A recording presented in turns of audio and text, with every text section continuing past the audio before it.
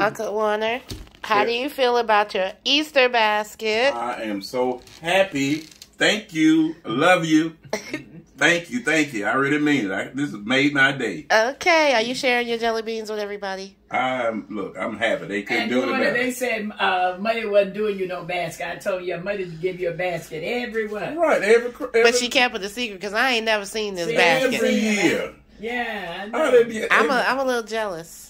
Every year, I'm telling you. I'm actually big jealous. Like I'm real jealous. Like my grandma ain't never gave me no Easter basket, She didn't give it to anybody but me. And that's grandma. She didn't give it to anybody but me. Okay, let's look at his Easter basket. What you going this basket for? That's right. Don't be taking no shit out of her either. We already the goat, you know. Can we? I mean, you know, I just want everybody to see this lovely Easter basket made by my auntie. Don't be. First of all, don't be putting me on. This is not going to Facebook. It's just for the family.